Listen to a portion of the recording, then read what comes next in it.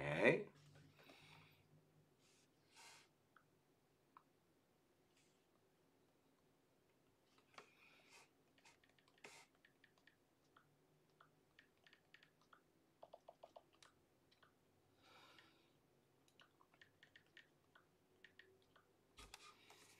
Take a look.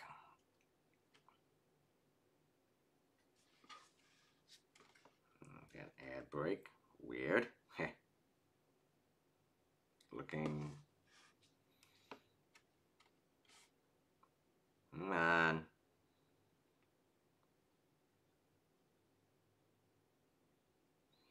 This thing on?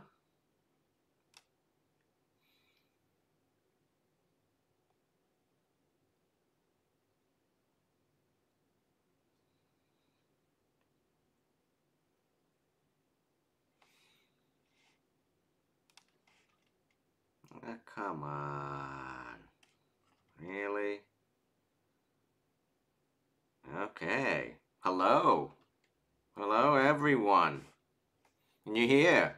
We're gonna do a mic check here. Check, check. 1, 2. Check, check. Check, check. Check, check. How's the audio?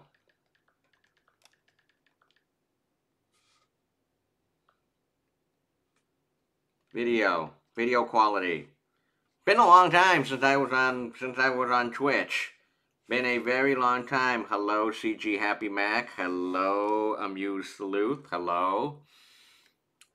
I'm trying to actually get a screen of how this actually looks like, and on. All right. I can see myself. Okay, this is good. Yeah, I can see myself, which is okay. I see the mouse. Quality looks okay, I guess. Yeah. How long has it been? It's been April, well, May, there was nothing. June, there was nothing. July, August, 4 months. Yeah, 4 months. Been a long 4 months. And a hot one as well. But let me just tell you, it looks good. Everything looks good so far. Everything looks good. I got the gift this. What is this thing? Alright. 3 minutes. I'm gonna actually send a message on the the Twitterverse on now.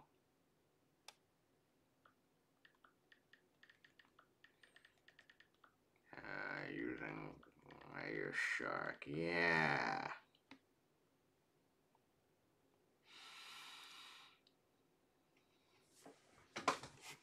Okay, sheet is good.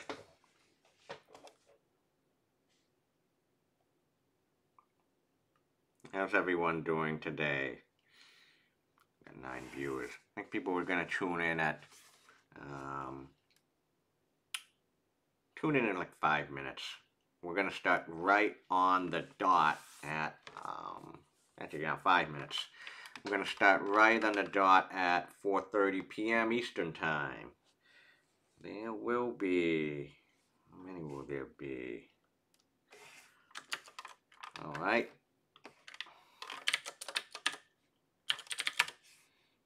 Take a look. Okay, so I'm on Firefox. That looks good. Oh, Brave. I should be recently switched over to Firefox as my day-to-day driver. I'm still using Brave, but the one thing is I'm finding that there may be some issues behind the scenes behind the browser where seems like DNS requests are like really laggy requests. So when you try to go to like type in reddit.com, you hit the enter key, you take like a minute or something. It's like weird. So that's the schedule. So we got, what, 13? Yep, we got 13 episodes coming up. Yeah, Freedom Fighter just stopped at. How are you? How are you? Freedom Fighter, hello. Always a pleasure to see you. Always a pleasure to digitally see you. I still have, of course, back in my memories, I feel like, um, I can still still envision you. You get what I'm trying to say. Um, Always a pleasure. So one of the things that I don't think a lot of people really know about disease Twitch streams is um, it's not only just current students enrolled in my security class, but the general public, and also former students, alums. A lot of people come back, say hello. Means a lot. Always means a lot for the alums to say hello. Um, so Freedom Fighter, I guess I can say this a little bit. Yeah, the market for retro video games. That's just something these days. I'm actually not sure. One thing is that I have a Nintendo Switch. I absolutely would love to stream stuff on my Nintendo Switch off of it, but the problem is a Switch Lite. Yeah. Hello, Garrett K1, Kevin Wu. Hello, everyone. Hello. Yeah. Cool. This is one of my favorite topics to give. It's all hands on. One of the things I really, I'll say this. I think I said this a few times last year. Hello, Mellow_dots. Hello. Thank you for joining. One of the things I really like about teaching on Twitch live to the general public, and I'll say this now, is that teaching feels like a lot less of a thankless job because, people who tune in, they really want the information. And right now, there's just a lot of people who want to learn cybersecurity. Not only because it's a growing important field, it's becoming an international crisis, but also there's a lot of people I am aware of. There's a lot of people who, have been in the technology business and like development for so long, and it's like, this programming thing is nice, but I want to take my skills to the next level because, sometimes, anyone can learn programming. Anyone can learn programming. One of the nice things about cybersecurity is, despite the fact it's such a very broad field, you really get a holistic view of technology. Not only tech itself, but also non-technical matters and like how technology and issues apply to things like politics, international relations, psychology. The list goes on. Yeah, about the about the retro scams. Yeah, Freedom Fighter sent it to me. Freedom Fighter sent that to me, and I'm like, I guess I'm not surprised because it was like everything is going on. Like everything is just a mess right now. We got 1 minute left. I want to thank you all. Thank you so much, everyone, for joining in today. This is day 1, season 3 of Twitch. I'm happy to be back. Very happy to be back. Didn't know that there are Prime subs here. I don't know how I set that up, but thank you. It's one of the things like this is I wasn't sure if I was gonna do this at the end of last spring because okay, we're going into we're the whole academic year 2020 2021. I mean we're in a pandemic, so everything was virtual.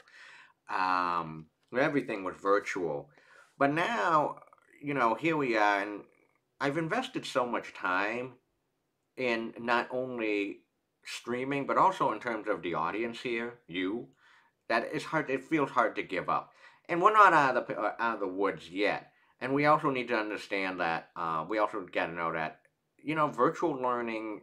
This isn't going to go away. This isn't going to go away.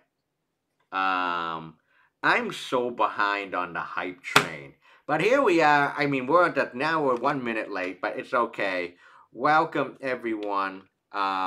Season 3. We're back on the air on Twitch. Welcome, Introduction to Cybersecurity. I'm Ming Chow. I'm Associate Teaching Professor at Tufts University.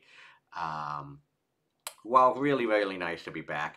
And this is the third season for me doing these cybersecurity tutorials and trainings. And it's something I really, really enjoy. And I also want to, it also means a lot that everyone is tuning in, um, is tuning in. And I miss you all. Uh, miss you all. But it's very customary for those, very customary for the very first session on Twitch. Um, if you are new to cybersecurity, welcome. If you're new, not only in terms of a student at Tufts in the my security class, but also if you're trying to learn cybersecurity, welcome, welcome. Um, you're gonna have a lot of fun. We're gonna have a lot of fun, and everything's gonna be hands-on as well too. And everything's gonna be nice and hands-on. Um, you're not gonna maybe the last session I may ramble, but we're going to um, do a lot of hands-on training. Today we're going to talk. Today's session is on packet analysis using Wireshark. So I've left behind my other work email address. This is a tutorial and training I not only love to give, but I give it this all the time. And I want to start off by a brief history of how this training came about, and I guess also why we give this training, all the time. That is my other work email address that I left here. But you also notice something very peculiar. It doesn't say that Tufts University. It says the Wall of Sheep in the Packet Hacking Village. Yes, I'm a member of the Wall of Sheep and the Packet Hacking Village team. I'm one of the leads who actually helped set up the Packet Hacking Village at DEF CON. Those are the Twitter handles at wallofsheep.com and at mchow01. I don't got an Adidas sponsorship. Okay, I'm not going to get into that, but I certainly don't have, I don't got an Adidas sponsorship. No. Thanks anyway. Thanks for the compliment. But you may be wondering, okay, whoa. What is this Wall of Sheep thing? What is this Packet Hacking Village thing? And what in the world is a packet? Let's get to that right away. So a little brief history about how I got to learn all the hands-on skills that I have now in cybersecurity. Like everyone else, we all start somewhere, and it's probably not in the classroom. It's probably by way of virtual, like learning on your own, or good friends and good people. And that's actually how I got started with how I got all the cybersecurity and networking hands-on knowledge. I got it from a place called the Wall of Sheep at DEF CON. DEF CON is the infamous cybersecurity hacking conference that is held in Las Vegas each and every summer. It's also the conference that parents tell their kids never to go to for all the wrong reasons. But my first time at DEF CON was in 2006. 15 years ago, hard to think about it. And I remember I bumped into this place called the Wall of Sheep at DEF CON. I was like, what in the world is this? And the Wall of Sheep in a packet hacking village at the DEF CON DEF CON hacking / security conferences, their goal is to do security awareness. And our goal is security awareness. And we accomplished that mission by way of a lot of unconventional means, including interactive demonstrations, trainings, special events. One of my favorites was back in like 2010. We had a peekaboo booth, paid 25 cents to a booth, and you actually take a look at all the traffic on the DEF CON conference network. There were a lot of, let's say, rated NC-17 material, but all the money went to the EFF, the Electronic Frontier Foundation, which was really cool. Our team was all volunteer. We pay for ourselves to get to DEF CON in Vegas each and every summer. I didn't go last year. This past summer, a lot of people did. It was both virtual, hybrid. It was a hybrid conference. Really miss going back and meeting all the teammates. But if you ever gone to DEF CON, if you ever go to DEF CON, one of the most telling, like glaring things that you'll see at DEF CON is this thing called the wall of sheep. So what is this thing? So the wall of sheep at DEF CON is a wall that has all the usernames and passwords that were sent insecurely, over the DEF CON network. Now, the DEF CON network is arguably one of the most dangerous networks in the world, because who goes to DEF CON? You have cybersecurity professionals, both good and bad. Hey Sam, what's going on? Oh my, welcome, dude. Thank you for saying, Professor Sam Bone. Professor Sam Bone has joined in. Welcome, hello, thank you so much. Sam is also now, he's also a member of the Wall of Sheep and the Packet Hacking Village as well. Now gives trainings at DEF CON. How are you? Great to see you virtually. We work together quite a bit.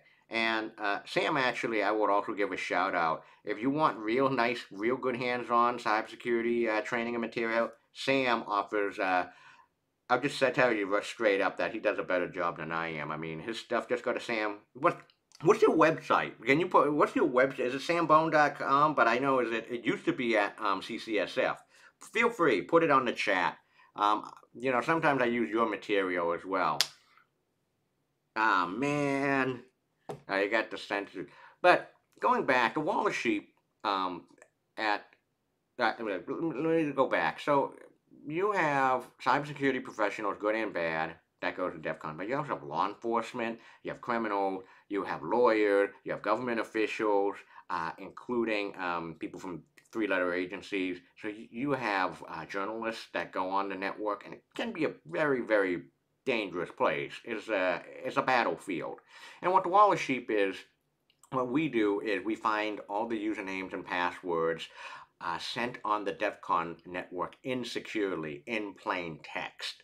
And the reason we do this is it looks like a wall of shame, but what it is it's an education opportunity for people to say, if we found that you are sending your username and password on arguably the world's most dangerous computer network, this is why you need to use encrypted or more secure services like HTTPS or SSH. Okay, it's an education opportunity, and I'm gonna today also gonna show you like how the tricks of the trade, what we use to reveal to find username and password that are sent in plain text, readable text, human readable text over like an insecure network. Okay. So one of the keyword of this the keyword of the presentation title is the idea of a packet. So what is a packet, and what is packet analysis? I'll start off with what is packet analysis. Packet analysis is looking at and understanding traffic that is on a computer network. Packet analysis goes by so many different names, such as analyzing packets, network traffic analysis, packet sniffing, protocol analysis, packet tracing. They're all the same thing. But for all intent purposes, I'm going to stay consistent today, and we're going to call this packet analysis. Okay? It's really just take a look at what's on a computer network. Take a look at all the traffic on a computer network. Whether that is a large area network, like at a corporation or at a major conference, or your telecommunication provider, or even the traffic at your home, like and in your home when you have like one router, like all the devices that are connected on your home network. Why? What's the point of packet analysis? Now, here's the thing, and this is my first time I'm going to say this. I'm going to say this a lot for the next so many weeks. A lot of tools and techniques in cybersecurity can be used for good and bad. I repeat, a lot of the tools and techniques in cybersecurity can be used for both good and bad. It's a double-edged sword.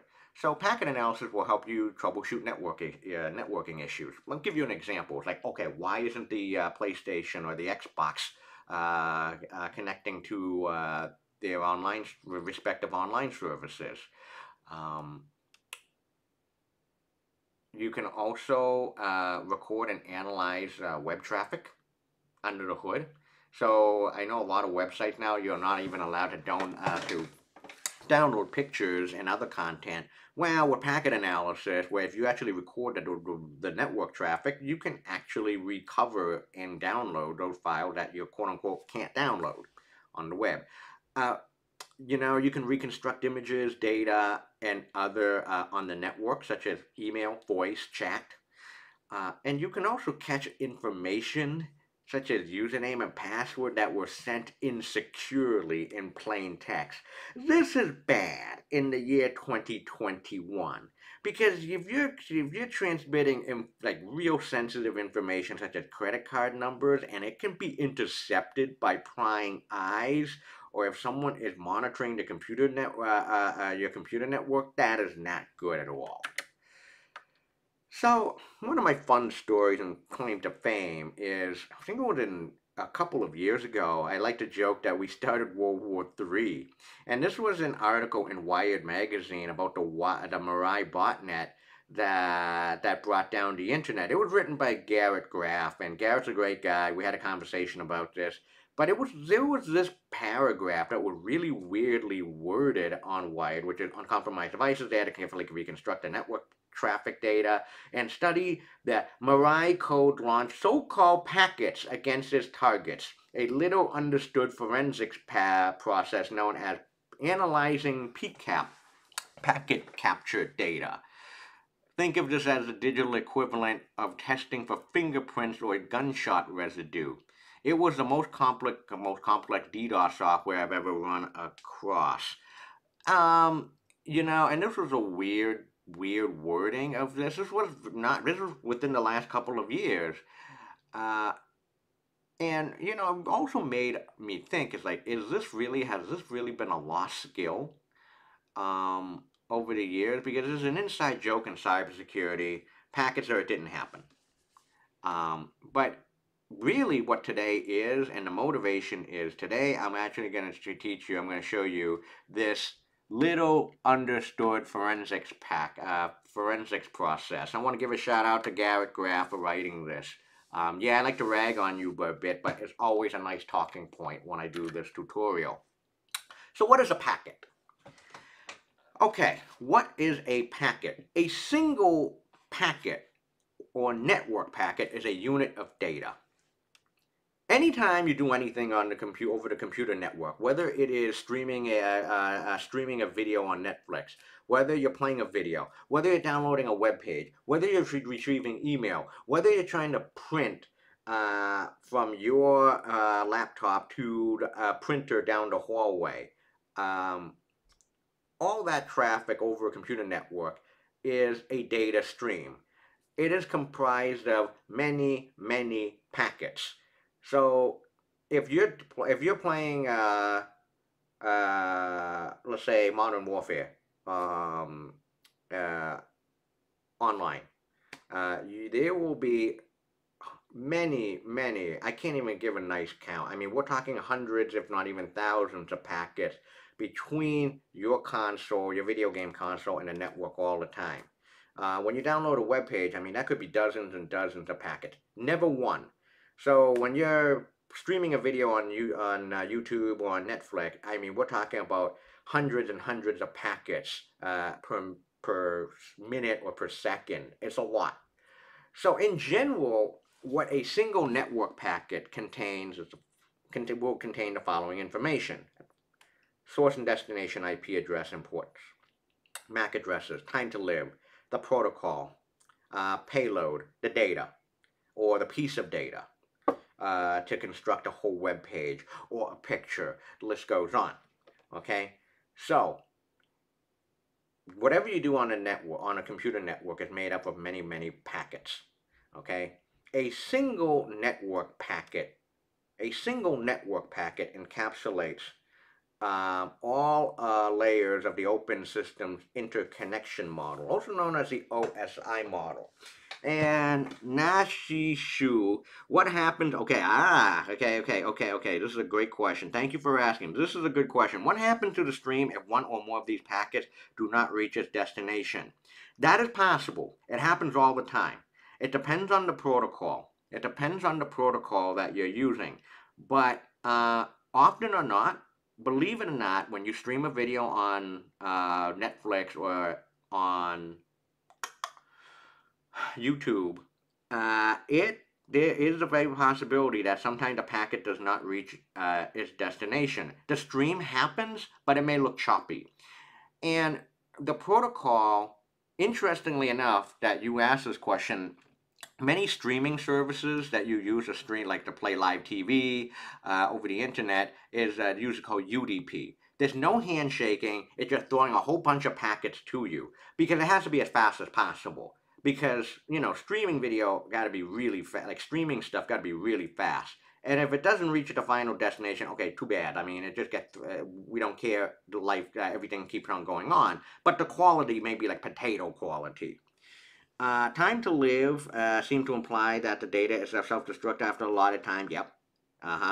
Packet is IP layer. It should not be all about layer. TCP is a layer. It's called a segment. Yep. The UDP is a called a datagram, and data link is called a frame. Okay.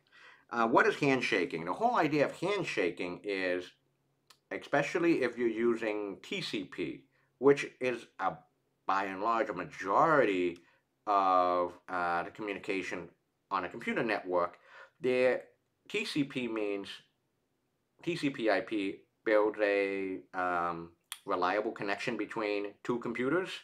And handshaking, in order to do that, a handshaking process have to happen first. So oblivioner, okay? It has to be a negotiation process, which goes sync, synac, and ACK. And then once that communication, once that handshake happens, then data can go back and forth between the two parties reliably.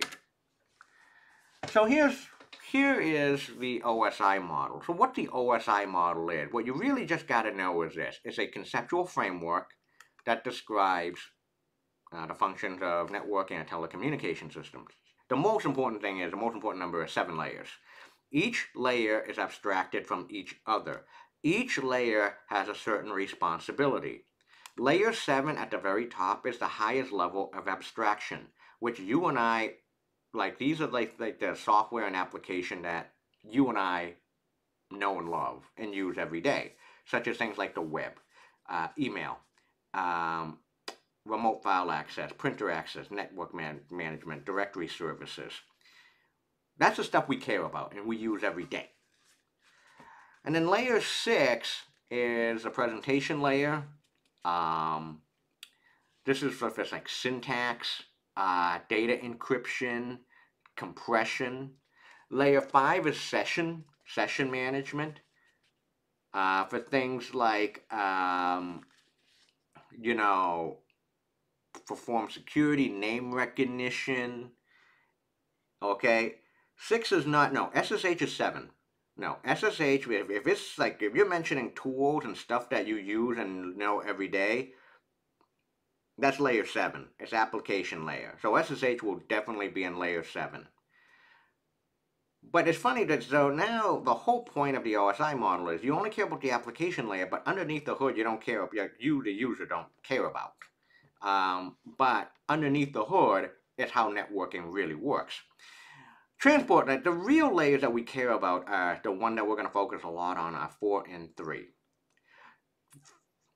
I'm going to start with layer 3, the network layer. The network layer, famous for things like, maintains things like the IP address, source and destination address. Okay. Layer 4 is the transport layer for the transmission control protocol. This will actually have things like guaranteed reliability of delivery of data from point A to point B, flags, and also things like your payload for your content that you're downloading or uploading. So the transport layer reliability, okay, So you can't just use the network layer for sending data. The network layer, the only thing that it has are things like the IP address, source and destination. But the actual message for that is being sent, pieces of that will be in the transport layer. Layers 3 and 4 work together. Layer 2 data link is things like the MAC address. Okay? Layer 1 at the lowest level of them all, the physical layer. These are things like the cable, the hubs, the switches, okay, like the hardware. Ethernet card, your wireless card. Okay? So, one of the common things that, a common analogy to understand the OSI model is, which layer does the handshake? If I am not mistaken, the handshake is usually done. We're going to see that later. We're going to see that. Handshake is, you will see that in layer 4, transport. We're actually going to do an exercise on that. Okay? Yeah, it kind of depends on the protocol because there's some protocols that don't do handshaking, like UDP. UDP is layer 4, but there's no handshaking involved as well. It's a good, tricky question. So I think of like things like when you're mailing a package to the United States Postal Service. You're mailing something to the United States Postal Service. The only thing you care about is putting the envelope, writing your letter, putting in the envelope, put the to and from address and a stamp on it, and just dump it in the mailbox. But underneath the hood, like the things like the mail trucks, the airplane, the sorting facility, you don't care about. Think of that as the analogy for the OSI model. Now, another good example, one of the best pictures I like to see, I like to show everyone on like how the OSI model really works in action, is this picture. It's a Reddit meme.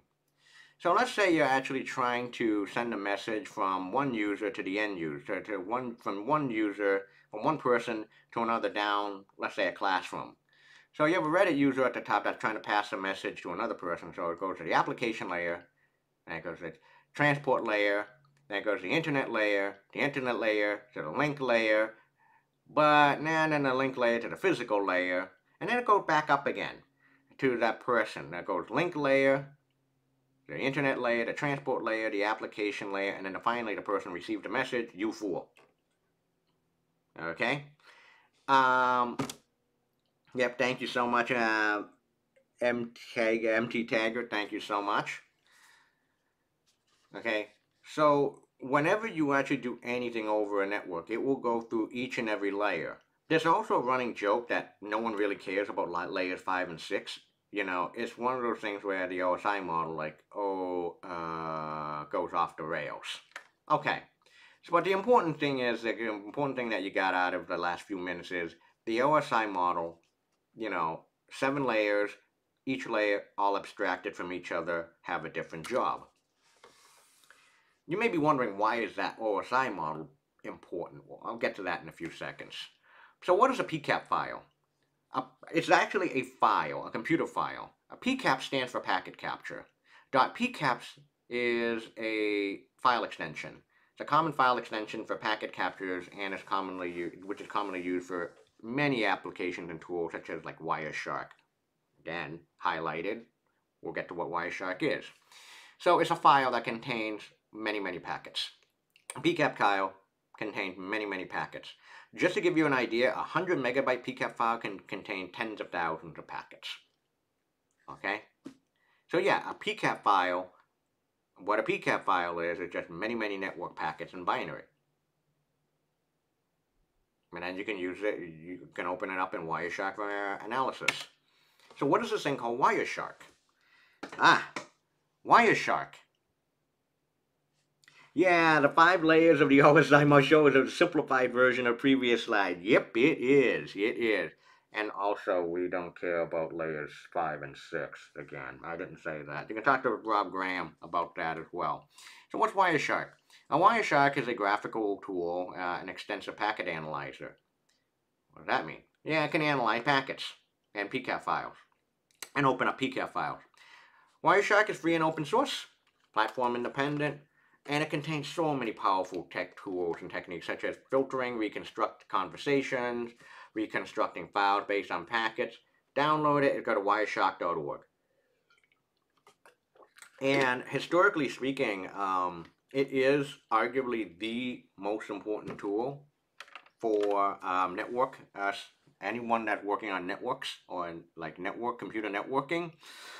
Wireshark has been historically always been one of the top two cybersecurity tools that you got to know. And Wireshark is one of the tools that we use at the Wall of Sheep and for training purposes. It's like the tool. So here's the Wireshark interface. Just a main toolbar, packet pane list, packet details, and packet bytes. Okay. It doesn't make any sense unless we do a real exercise. So why don't we do this? I'm going to copy a link. Is there a graphical version? Is this a graphical version of T-Shark? Yes, it is. It is. T-Shark is command line only. Wireshark is a graphical version of Wireshark. Actually, if you install Wireshark, you get T-Shark. You'll install T-Shark as well. So let's do an exercise. Okay, so I just posted a link on the Stream Manager on Twitch. Okay, so I'm just going to click on this, copy the link. Well, and use that Funny Brave. And I'm going to save set1 to my desktop. Okay, so set1.pcap. What this is a very small tutorial file. Okay, can you all see? You can all see, right? You can just see my desktop right now and me at the bottom left corner. What I'm going to do first, the first thing I'm going to do is, let's see how big this set1.pcap file is. 715 bytes. Really small. 715 bytes or 4 kilobytes on disk. So I'm going to open up my terminal app on my terminal I'm using Mac. So I'm going to go to my desktop. Okay, so you got the presentation in PDF, and I have set1.pcap, which I just downloaded. What I want to show you first is, let's take a look at how this file looks like on the command line. Like, how does it look underneath the hood? How does set1.pcap look on the terminal? And you can do this by like cat or more. It doesn't matter what or less. It doesn't matter what you use. I like cat because it's going to show you everything. Cat set1.pcap. Now notice what just happened. There you go. Hey, born to be wrong. Hey, you're a cybersecurity professional now. What are you doing back here? What are you doing here? Born to be wrong, trusty former student and also pseudo TA for the course. Great to have you on the air again. Look at set1.pcap underneath the hood. If I try to just look at this file on the terminal, does anyone notice? What does file set1.pcap return? Let's do it. Now here's the problem. As you can, if we just take a look at the content of set1.pcap, it's unreadable. It's highly unreadable. It's all in binary. That's it. This whole content, all of this stuff, all this like gobbledygook characters, these garbage, it's the content of set1.pcap. That's it. That's all the content there is to it. The only thing you can see, oh yeah, I see what me worry. So if you do file, okay, what's the file command? Man file. If you want to, okay, so what the file command does is determine file type. So if I do file set1.pcap, it's going to say set1.pcap is a pcap capture file, version 2.4. Yeah, the link is upstairs, is up. Hold on, let me post the link again. Yeah. That should work. That sucks, that links get censored, which is weird. Anyway, so now you know that this is set1.pcap. I'm going to quit. I'm going to exit it. I'm going to exit this. I'll come back to this. Now, I'm going to open up Wireshark. You ready? Here we are. Hi, welcome to Wireshark. Welcome. Can you all see?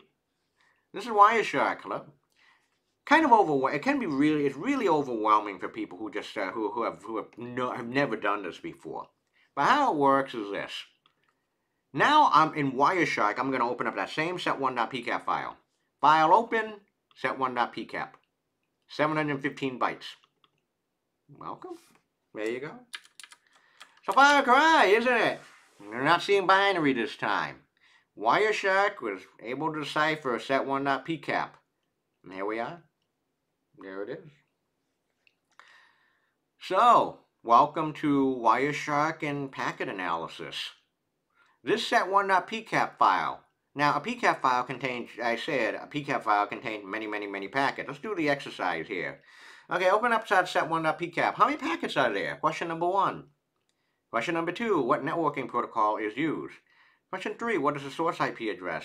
Number 4, what is the destination IP address? Number 5, what port number is a source used to communicate with the destination? Or what port number is the destination listening on? Let's answer the first question. How many packets are there? How many packets are there? This one is just count the number of rows. 1, 2, 3, 4, 5, 6, 7, 8. There's only 8 packets in set1.pcap. The 1, 2, 3, 4, 5, 6, 7, 8, the first number on the leftmost column is a sequential number. Yeah. So that's the answer for the first question. How many packets are there? 8. What networking protocol is being used? What networking protocol that's being used? Well, let's take a look. So on the table here,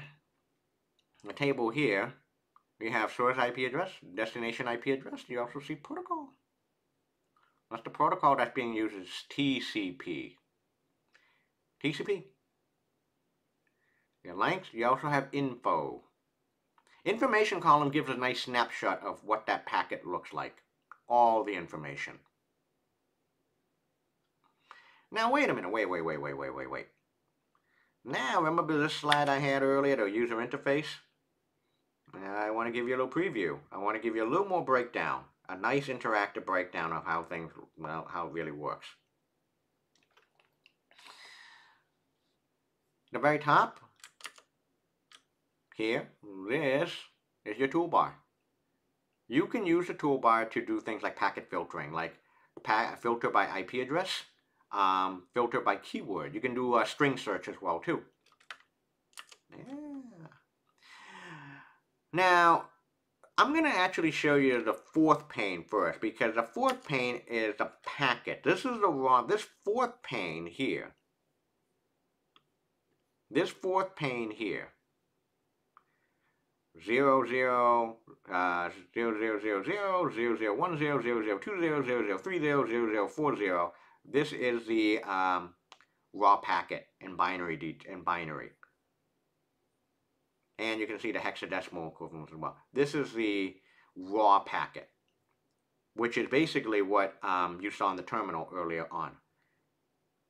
I bring this up second because the most important ones are, the most important sections are the packet list pane and the packet detail pane. Now remember this thing called the OSI model I talked about a little bit earlier? Yeah. Now I'm gonna actually click through each and every different packet.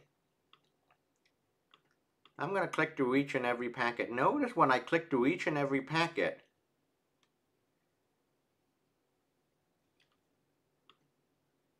the list pane not only changed, but most importantly, the details also change. The packet, the details also change. Let me click on the first packet again.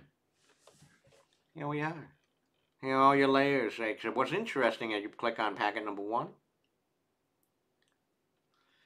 And you can actually do a drill down of all the different layers of the OSI model for that packet. For the first packet, you can see the transmission control protocol, TCP, layer 4 of the OSI model. Source port and destination port. Oh, interesting.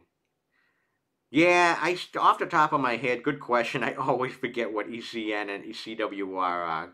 I always forget off the top of my head. So TCP, the Transmission Control Protocol, the only fields that it will have that it maintains are source port, destination port, stream index, acknowledgement number, flags, sync, ENCR, CWI, I forget what those are, window, checksum, urgent pointer, timestamps. Yeah. TCP, Transmission Control Protocol, Layer 4 of the OSI model. Whoa, wait a minute. TCP, Transmission Control Protocol, I only see source port, destination port, but where's the source and destination IP addresses? TCP is not responsible, does not handle IP address. That's the layer below, Layer 3, the Internet Control Protocol, the Internet Protocol, IPv4. And guess what happened? You can hide this, expand. Internet Protocol version 4, source, destination. IP version 4, here are all the fields. But you also notice something was interesting. Each and every time I highlight a field on a drill down, where that field, where that is on the raw packet gets highlighted. So the IP Internet Protocol version 4, you can see protocol TCP 06. That's in the packet, and you can actually see, when I'm going to highlight it, you can see the 06 highlighted in the raw packet below. Here we go, Internet Protocol version 4, source IP, source address, destination address. So you can see when I actually highlight source and destination address, I'm flipping back and forth right now. And you can see where on the raw packet it is, that IP address is. Thank you, C2068. Okay, so now you know where the source and destination IP addresses are. It's always under the IP Internet Protocol. Port numbers, flags, data, it's always in the Transmission Control Protocol. So that's why now, therefore, it's commonly known as TCP/IP. They work together.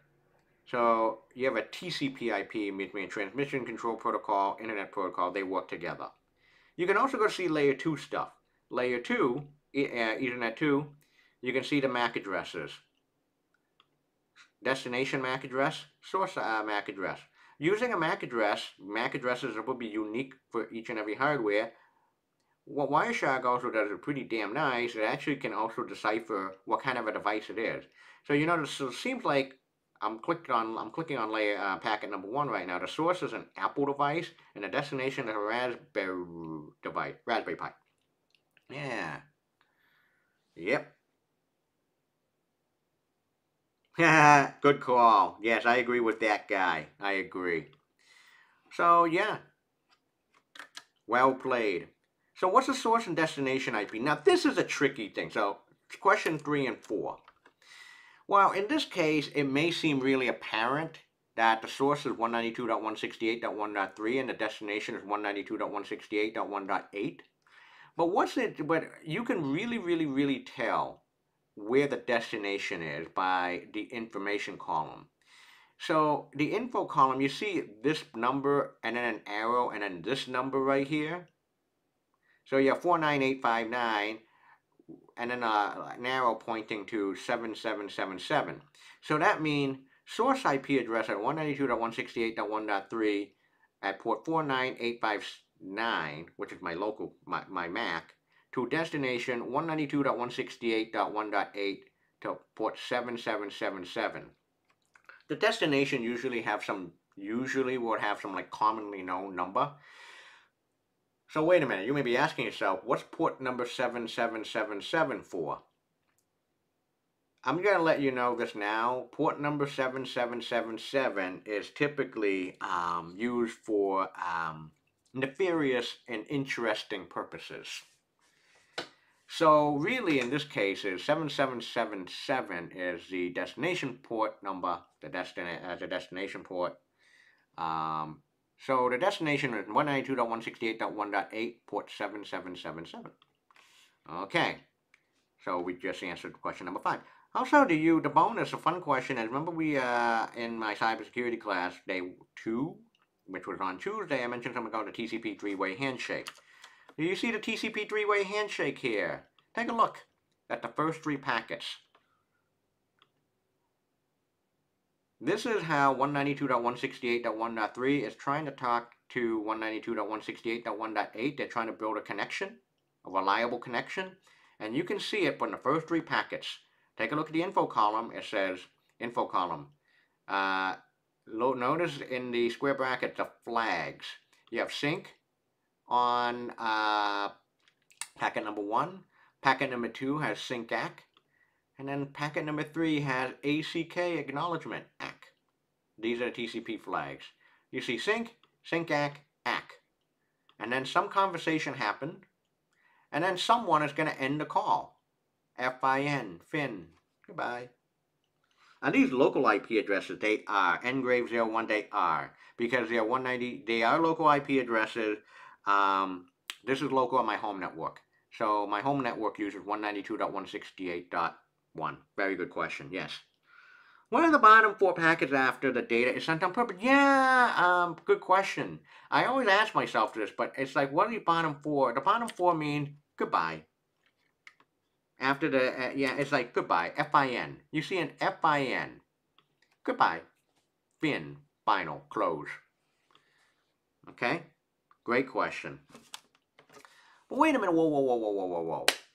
You may be wondering here, I have 8 packets here.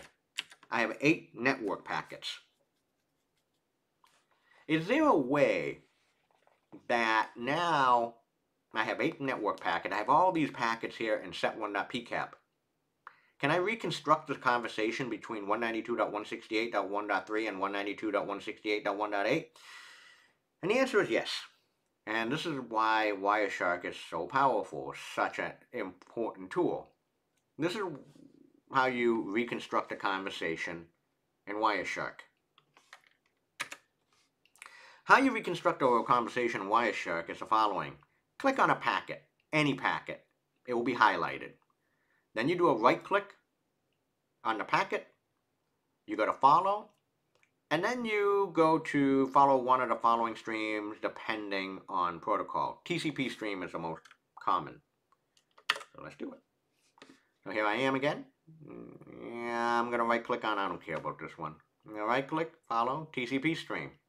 Sometimes you can get really specific ones like UDP stream, TLS stream, HTTP stream, so you can see all the web traffic insecure. Really, really cool. Everything is going to be readable in plain text. If I follow TCP stream right now, watch what happens. What? Me worry. Yeah, that's it. Only one. That's it. That's a message that was sent from 192.168.1.3 to 192.168.1.8. The entire conversation is 15 bytes. You can show this data as ASCII. And if there were more than one file or content sent between the source and destination IP addresses, you would be able to change the stream. I can't click up and down on the stream. I can't. So there's nothing else other than what me worry. And you can also, what you can also choose to do is do a save as. You can actually export and save the conversation or the content onto your like desktop or something. Okay? So let's do a fun one. Let's do a fun one right now. So I'm actually now gonna close out of set1.pcap. Let's do a real exercise. Let's do this. Let's extract some pictures. Let's extract pictures. Let's download. I'm gonna make a copy of this link. Copy the link. Is this more or less how keyloggers work?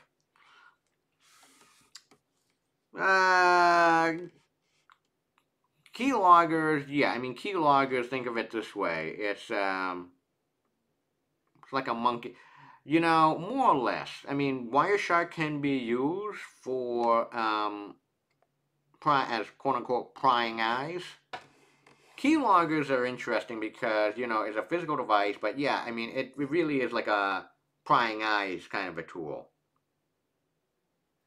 Yeah, you can use Wireshark to capture USB. Yep, So more or less. So I'm going to paste the link to set number 2. Download it. Actually, I have a copy of set2.pcap on my computer. Set2.pcap is also very small, 391 kilobytes. Yay. This one's a little more involved. How many packets are here? First and foremost, make sure you clear out the filter. If there's anything, let's clear it out. Clear the display filter, shows all the packet. So let's not have any filter available. Alright. Set2.pcap. What is this thing? How many packets are here? What protocol? How many packets are here?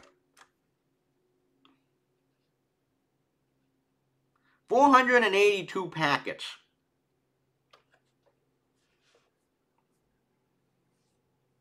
There's 482 packets here.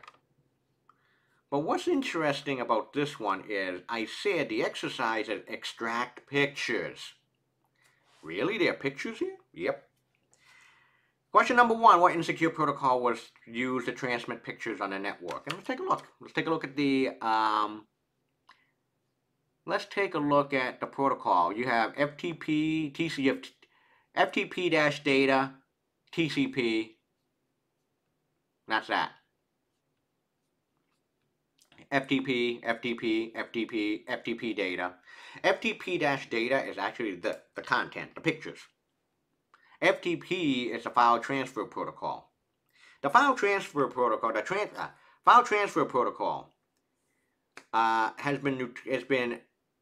not only a very popular and very famous protocol, it's a very old protocol, but it's also notoriously insecure because everything is sent in plain text. FTP, the file transfer protocol. File transfer protocol. Very famous, very old. Also still used up to this day. But recently, very recently, hold on, I'm going to get to that after we extract the pictures.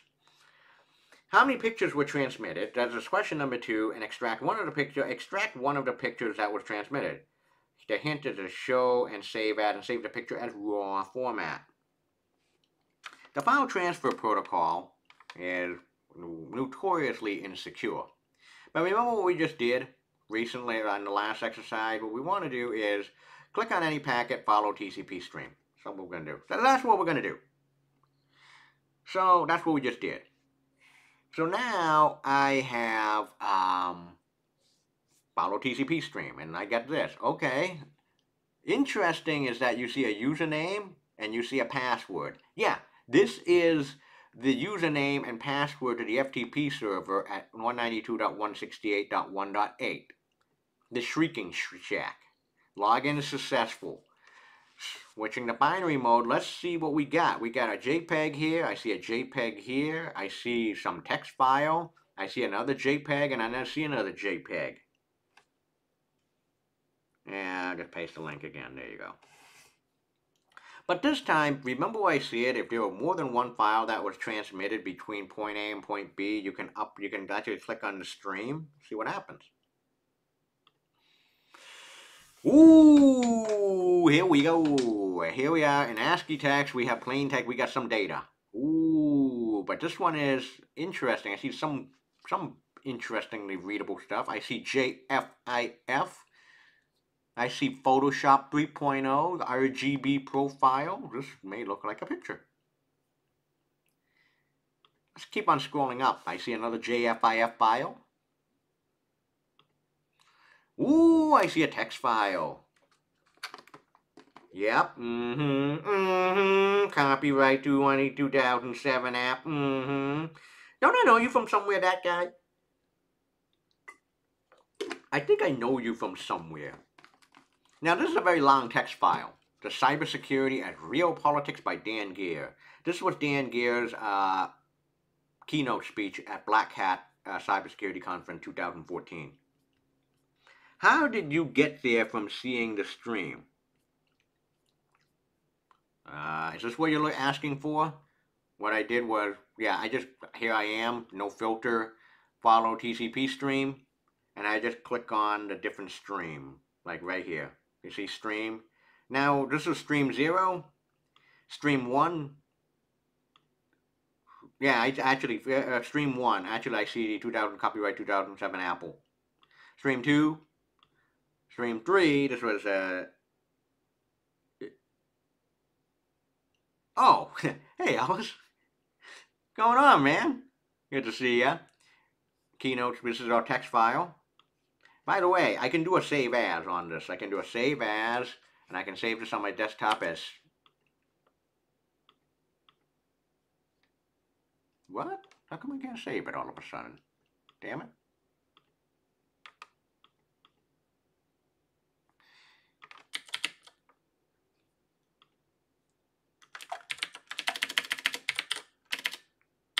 Keynote.txt. Can I be saved on my desktop? Yep, I can. Stream 4, stream 5, stream 6. Alright. Alright, but going back here. So, we're going back to stream number 0. But stream number 1. What does it mean that they're on different stream? Content.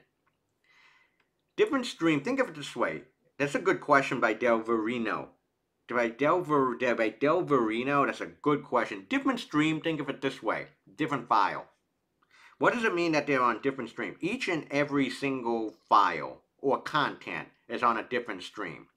I mean, if you have content, everything in one stream, it's going to be hard to break down.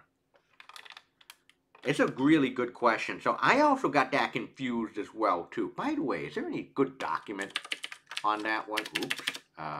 Brave. That's a good question. Wireshark. Stream.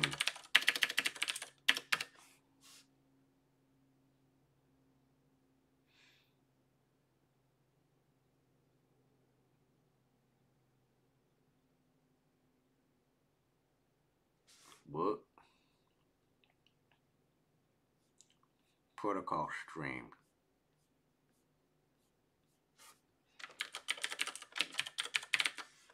I'm not seeing anything good here. Did we open all of those packets when we followed one of them to the streams? Hold on. That's a good question too. I can't find the docs here.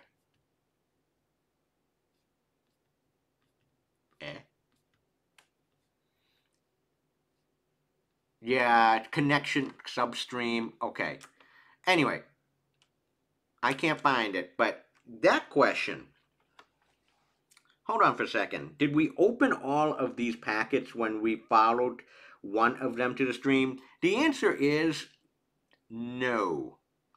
Okay? Let me show you why. The full set2.pcap at 482 packets. Full set2.pcap had 482 packets. But if I do a follow TCP stream on the first one, this thing, it only takes up a certain number of packets, not all 400 and something. You can see, you can see the number difference now. 156, 157, 158, 159, 160, 167, and then 259, 260, and then you can see the number gets chopped off. All of these streams contained in the original, yes. That, CG_HappyMac, all of these streams contained in the original 482, yes. No side channel traffic.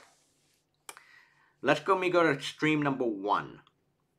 Stream number 1, the first picture of this first thing, packet number 23, 24, 25, 28, 29, 30, and all the way up to 50. Stream number 2, packets number 57, 58, 59, 60. You get the idea now. To 156.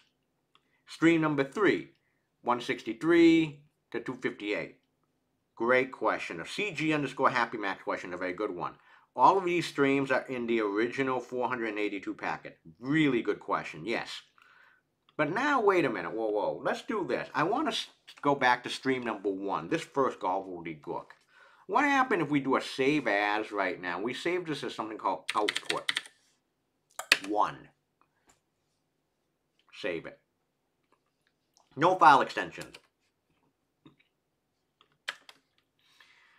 I'm going to open up my text editor. I'm going to open up. By the way, remember that keynote.txt that I saved out? There it is. That's the entire text of Dan Gear's Black Hat 2014 keynote speech. But I also want to open up output number 1. There you go. Here's your first picture. Congratulations. We just save it. Oh, wait a minute. Wait, but this is like in binary data. Wait, this is all in ASCII text.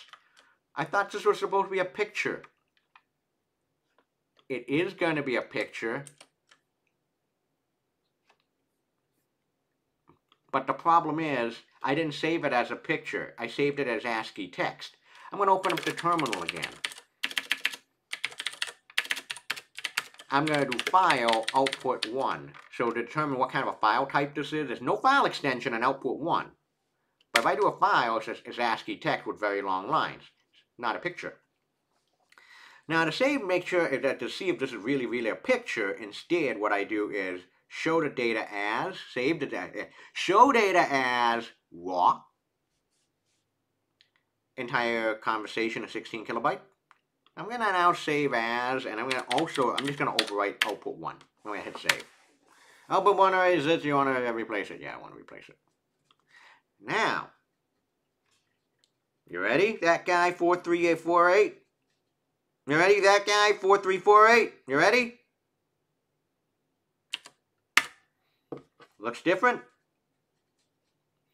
This time around, to this file, because now I exported the content as raw, not ASCII text. You can see output is JPEG image data. Now, one thing I can do is I can do a cheap trick. I can rename output 1. I can rename this output 1.jpg. That's what happened. Boom. There you go. You go ahead. That's output number 1. Let's do it again. Let's go to stream number 2. This looks like something else. Save this as show data as raw. Save as output 2. File output 2. JPEG.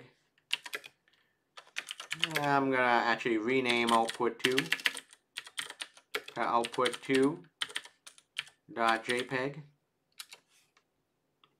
Boom. You can see the desktop changing, right? There it is. Delete cookie. All right. Oop. Wait a minute. What the hell? I thought I had the windows here. What? Oh, here it is. I'm gonna have ASCII text. I'm gonna go to stream 3. We already saved this one. I mean, this is ASCII text itself. What's this one? Output 4. Instead of ASCII, I'm gonna show the raw. There. Oh, file output 3. Oh, duh. Output 4. I'm going to rename output 4 to output 3. That JPEG. Really is output 4. I mean, I'm not wrong. Output 4. So we've got the keynote, the output 1, output 2, output 4. Get message. One more. There should be one more, right? One more. Yeah. Show as raw. Save as. Output 5. And it should be nothing less, right? Nah, nothing less. JPEG. And the final picture, algorithm. Yeah. Yeah. I'm also fascinated myself. A stream, oh, what's a stream? Stream is just, think of it this way, the content, the picture, the text file, whatever it is. That's what a stream is. All right, so now let's do one more exercise. Wait. Hold on. Uno momento, por favor. So we just did this. We just extracted a whole bunch of pictures from exercise 2. Exercise 2, extract a bunch of pictures. We just did this. Let's do one more. Extracting a file content. This time gets really interesting. Now, this is a big file. Let's do exercise number 3. I'm going to copy the link to this one. This one is a little... Be careful about this one, though. Copy the link. Okay. Hey, Caleb. How are you? I can see Letty. Sorry. How does a file command figure out the format? That's a good question. Wait, hold on. So CLEDY01's question is a really good one. Hey, that guy, 4348, does the man page says it? I'm going to try it myself. Did the man page actually, man file? Let's see how, let's answer, yeah, it does. File tests each other. There are 3 sets of tests performed in this order. File system and magic test, head scratcher, and language test. The first test that succeeds causes the file type to be printed. Yeah, so it is kind of brute force. Hell, I didn't even know this until now. Thank you so much, by the way, folks. I learn something new every day. I honestly didn't know this. I didn't know this. Yeah, so CLEDY01's question is a good one. I didn't know it either. All right, set3.pcap, a little bit more involved. Or maybe. This is a media file now. Open the set3.pcap in Wireshark. What protocol was used to transfer a media file? The typical, what's the IP address of this client and the server? What port number on the server did the client send the media file to? Question number 5 is reconstruct and play the media file. What kind of media file is it? Bonus question is, how do you think the media file was transferred from client to server, i.e. what tool was cool? Just a couple of packets. Let's take a look. Set3.pcap is 39 megabytes. So it's a big one. Clear the filter, scroll all the way down. Now this time we got 38,469 packets. Yeah, just a couple of them. But it shouldn't scare you. It shouldn't scare you at all. 38,469. What's interesting about this packet is there's only two IP addresses involved. There's only a source and a destination in this one. I filtered it out when I designed this set3.pcap. Set3.pcap only has a source at 192.168.1.228, and the destination is at 192.168.1.20. Now, the port number that's being used, so the source, the client is 192.168.1.228, and the destination is 192.168.1.2.20. The protocol that's being used is TCP. It's nothing fancy. That's one thing that's important is a lot of the stuff that we use all the time, like HTTP, HTTPS, FTP, they all work on top of TCP. So FTP, HTTP are all things like IMAP for email. It's all TCP. You can see the sync, ACK, and ACK here. Port number is 7777. We see the four sevens again. But this time, let's do the same thing that we have been doing. Right click, follow TCP stream. That's all we need to do. But you got to be patient this time because there's a lot of packets. Now you see right here that this number is still going. Let it go. Don't do a damn thing until it stops.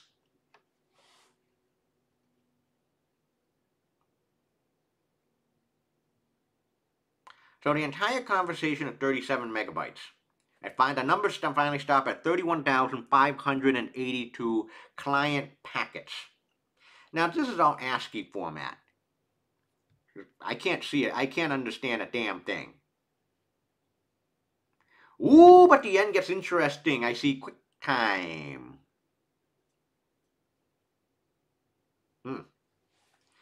Alright, let's do what we have been doing before.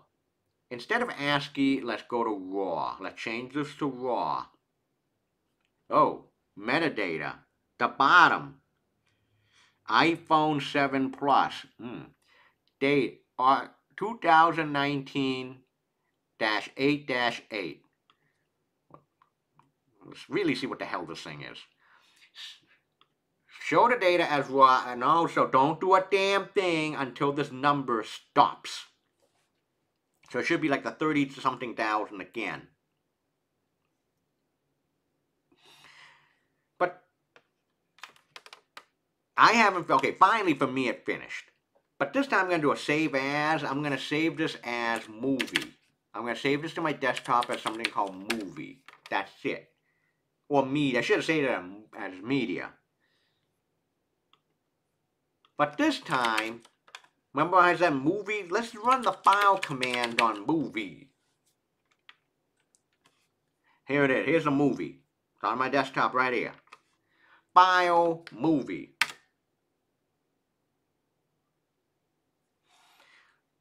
Aha. It's a .mov. Apple QuickTime movie.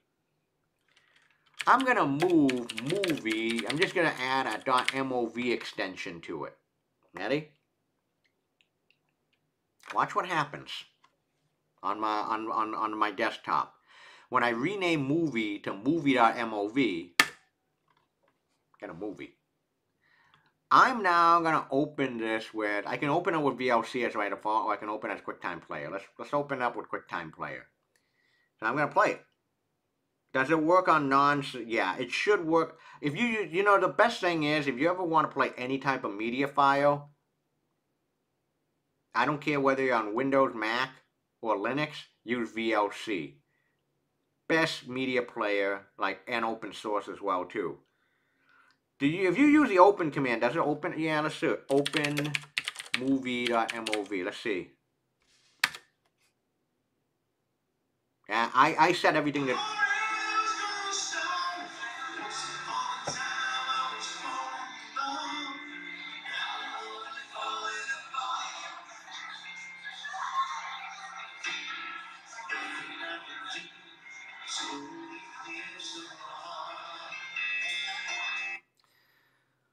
Yeah, let's play that again.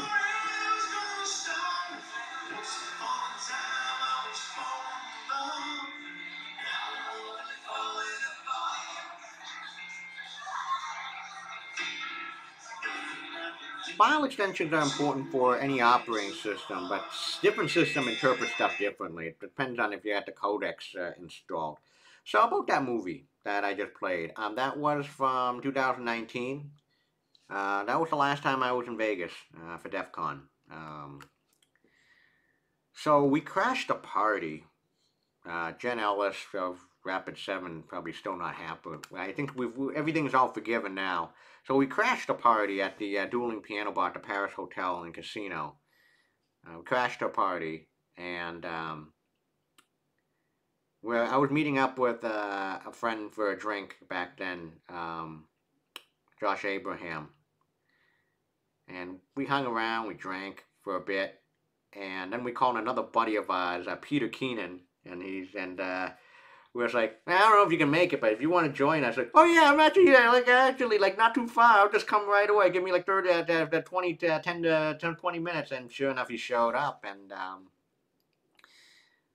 yeah, we hung around and chat. one of my fondest, always one of my fondest memories, and that was that video was from that evening. So much fun, and want to give a shout out to Josh. Want to give a shout out to Peter. Always a pleasure. Yeah, so that's how you recreate the movie. Let's do one more, the most nefarious example of them all. I don't think I need this anymore. Let's do one more. We'll call it a day. But before we do the one last PCAP exercise, we'll talk about this thing called Base 64. Base 64 is an encoding scheme, not an encryption scheme. What Base 64 is used to represent binary data in ASCII text format. Now, why is this important? Actually, I do need the terminal again. Remember earlier on, okay, I did cat set1.pcap. And then now you can see my terminal going, like, making funny noises and beeps and all that stuff. Well, look, outputting binary data to a terminal sometimes may not be safe. Like if I do cat set2.pcap, if I do, because sometimes outputting binary data to a terminal may not be safe because of the thing like beeping and all that other fun stuff. So it would be a lot nicer and a lot safer if the binary data here was in ASCII text, where everything was in ASCII text. So that's what Base 64 is. Base 64 is used to translate binary data into a safer format like ASCII text. Base 64 is not encryption. Base 64 is not encryption. It's not encryption. It's not encryption. It's not encryption. But unfortunately, it kind of is used for encryption when it comes to something called basic HTTP authentication. So basic HTTP authentication, what that is I'm sure you've all seen like websites that have this. I'll just do a search for it. Oh, come on. Yeah, have you ever seen websites that look like this? It says authentication required, enter in your username and your password. Yeah, the terminal sometimes can't interpret it as something it should run, like scripts. Yep, that's exactly it. That's exactly it. That's a great question by Del Verino. Now, the problem is when you send a username and password in basic authentication required, like a pop-up window like this, the problem is your password, a username and password are not encrypted. They are just encoded in this thing called Base 64. Your username and your password, they get concatenated with a semicolon, and it just gets Base 64. It's even worse if you send it over HTTP, because HTTP, everything is in plain text. So there's no security absolutely at all. So here's the key. A request comes from the header field authorized in the form. The string that you want to look for is authorization : space basic. I want to make a note of this. Authorization : space basic. And then followed by your credentials, where the credentials is a Base 64 encoding of the ID, the username, and the password joined by a colon. Yeah, run Penguin. Yeah, you're going to see Base 64 throughout this course. It is extremely important in malware analysis or malware creation. Malware creation, too. Let's do one more exercise. Let's find username and password pairs, shall we? Copy the link.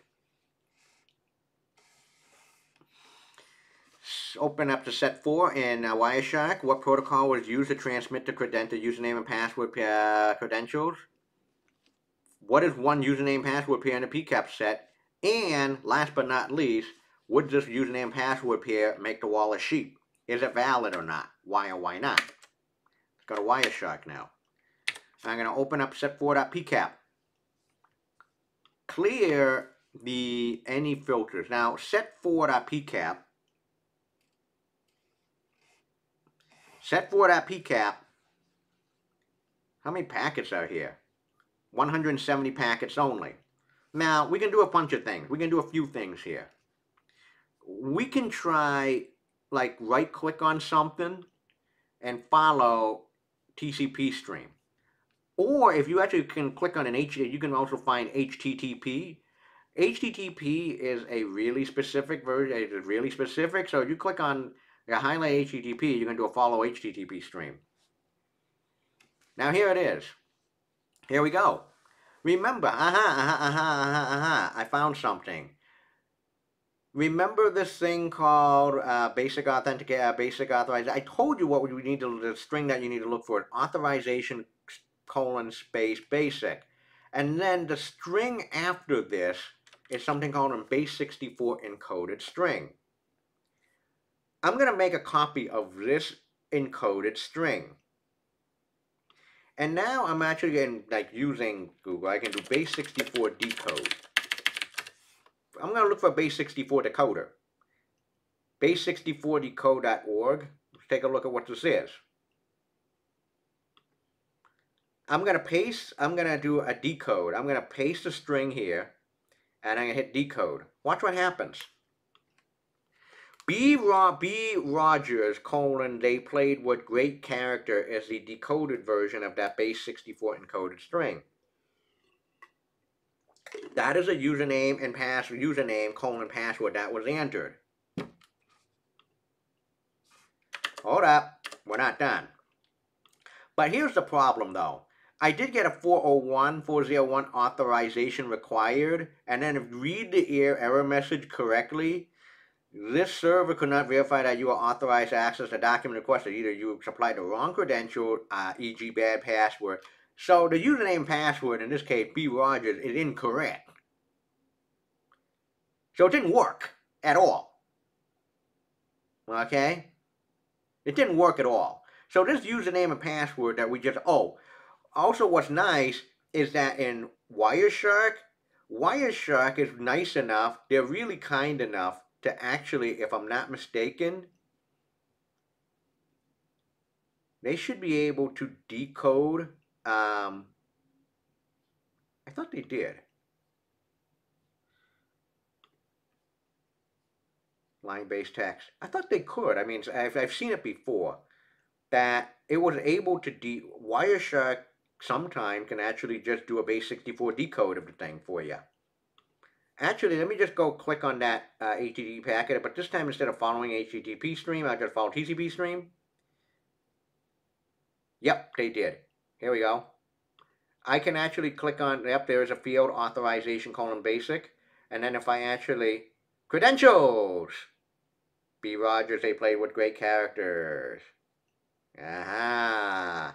So Wireshark does actually can decode base64 credentials. I don't think that's the only one here though. Let's do another search. So this time I want to do a string search, narrow and wide, packet details, authorization :space basic, a string search. Here we go. Found another one, another credential. Authorization :space basic, Z yada yada yada, credentials, D. Moyes, I am a football genius. There we go. Let's find again. Is there another one? Yep. Found another one. Authorization :basic, this is a base64 encoded string.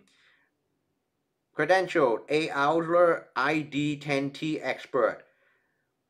I want to give a shout out to, this is Ann Ausler. Ann Ausler is a former student from the class of 2016, Comp 1 CS116, my security class. And she worked on Internet of Things for so long, and she absolutely had a bone to pick with Internet of Things. She was well ahead of her time. Wherever you are, Ann, hello. Okay. So, is there anything else? I think we're done. I think we're over time by 5 minutes. I apologize for that. I mean, it's just a lot of fun doing this. Good to be back. So we have five credentials. Can we find again? Yeah, we're back at B. Rogers. So there are 3 credentials here. Sent in plain text. Sent in base64. All 3 did not work. So now, like, where do you go from here is, well, there's lots of opportunities. there's a whole, like, there's a lot of packets that you can download on the web. The next thing is, sniff and validate password, download PCAPs on the internet, reconstruct files, volunteer at the Wall of Sheep in the Packet Hacking Village at DEF CON when it's back in person. We also have packet inspector and packet detective events, which are to hone your skills. And we also have a House of a Black Badge contest to capture the packet, where it is lifetime admission to DEF CON. That's that, folks. Yep, there's an appendix on T-Shark here. Yeah. All right, it's been a lot of fun. Next class, yeah. In the future, future class is going to be taught on OS X or Kali VM. Future classes is a funny thing. Is a good question. I actually am on an M1 Mac, so I'm only going to be on a Mac. I can't run virtual machines on a M1 or Apple Silicon machine. How many ways are there to intercept packets? More than 3 I can name off the top of my head. Using a rubber ducky, art poisoning, like poison a router, or the other one is just run things like dsniff, and it'll just do the job for you. That is all for today. That is all. It is great to be back. Next week, we're going to do network reconnaissance and a network mapper. Nmap. Yeah, we're going to do network mapper next class. So, the 1-2 punch. Very important security tool. See you all next week, 4:30. What a pleasure. Good to be back. Great to be back. Thank you all. Thank you all. 1-1 today. Awesome. Stop the recording. Yes, this will also be exported to YouTube after that. See you next week.